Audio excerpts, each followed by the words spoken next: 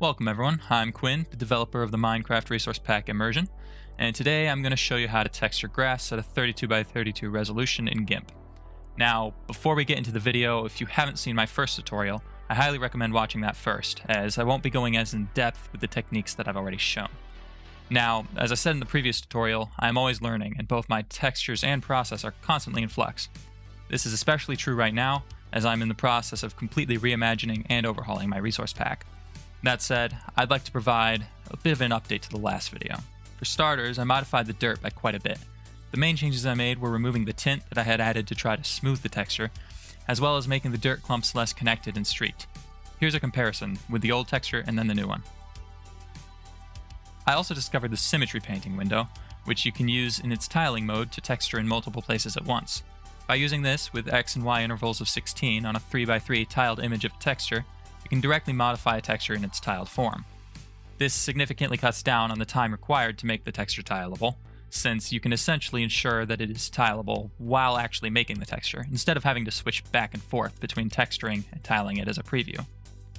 This method is also extremely useful for making textures that can support Optifine's alternate blocks.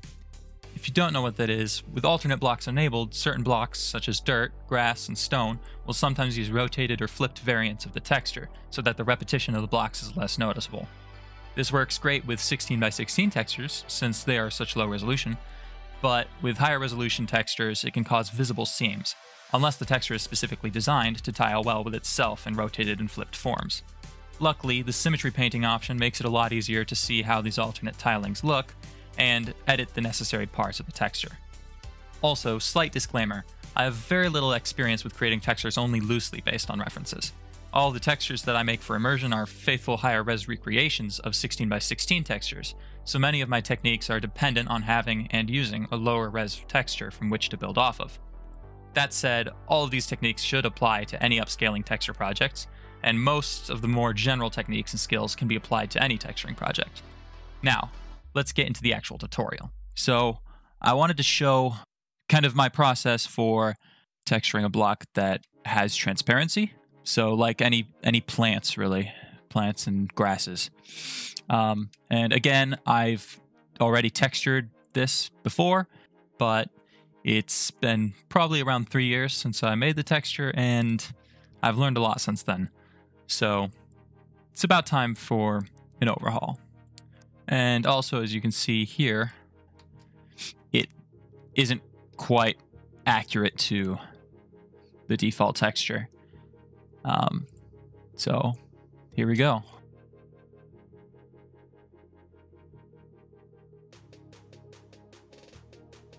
So generally, how I start out with a texture like this is as you can see, I upscaled and copied over the default texture. And now I'm just going to go through and I'm going to use my pencil at full opacity, and I'm just going to go between the pencil and the eraser to add more definition to the shape.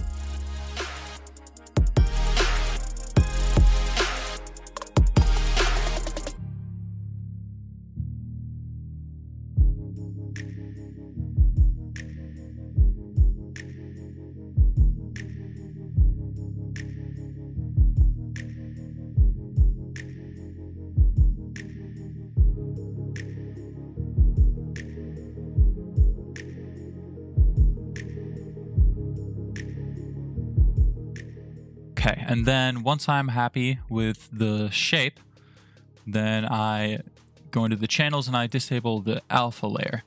Now, basically what that does is it makes it so that I can't color in the transparent areas. And then I take my pencil down to 20% opacity and start working at the texture.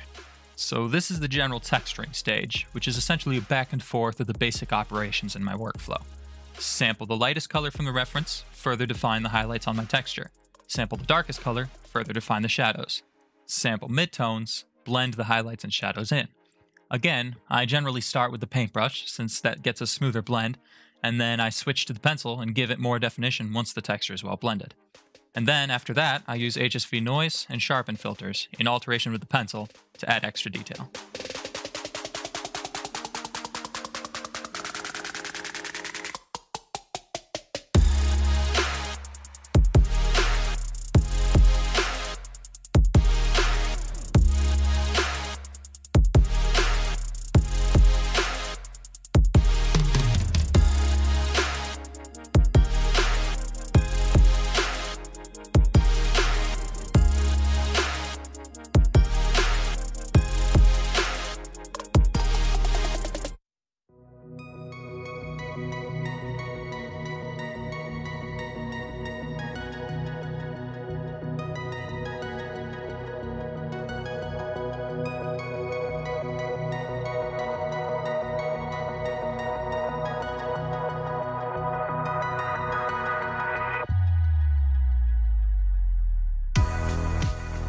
Then, once the texture appears to be good, I export it and load up the game. I then grab screenshots, both using the resource pack and the default textures, so that I can compare them in rapid succession and find the even more minute improvements that I need to make.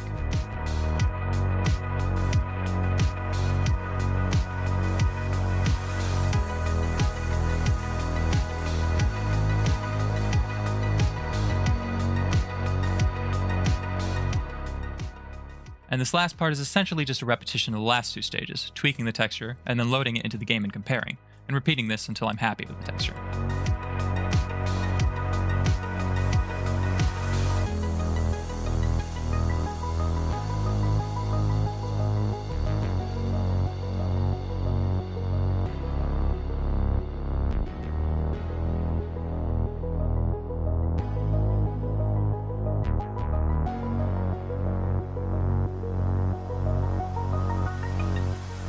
Okay, so that is the grass texture. Of course, I have not done the tall grass yet, but this is how it's looking. And then the one thing this is something actually that I didn't show in the previous tutorial, but something else that I do is actually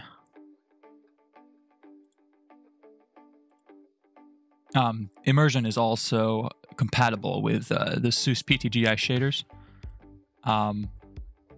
Oops.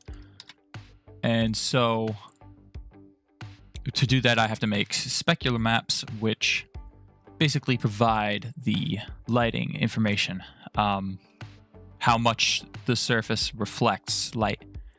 So to do that, I'm going to just this channels tab and I'm adjusting the color. So basically the red channel, however red it is, if it's brighter red, then it's going to reflect more light. If it's darker, it's going to reflect less. So for this one, I'm just doing, we'll try that. And then the naming convention is just _s.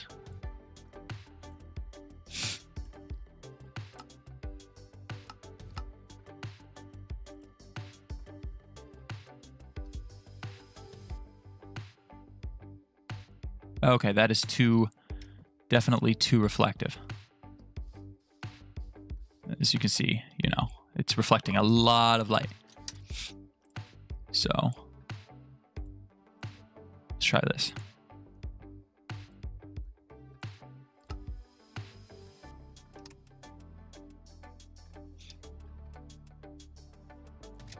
There we go. That seems pretty good. Still reflecting light, but it doesn't look too unnatural. So that is basically how to texture a plant with translucency. The last bit I wanted to show was a little bit of how I do the double plants. I'm essentially doing the same things, but I first create an image of the full reference, so the 16 by 32 pixel plant, rather than the two textures for the top and bottom. and then I do the same for my upscaled version. Then, when I finish the texture, I simply copy the top and bottom halves to a separate image and export. Thanks for watching, and I hope you found this helpful. If you want to see more videos like this, then be sure to subscribe. I also have a Discord server linked in the description if you want to learn more about my projects or interact with the community. Leave a like if you enjoyed this video, leave a dislike if you found it offensive, and I'll catch you in the next one.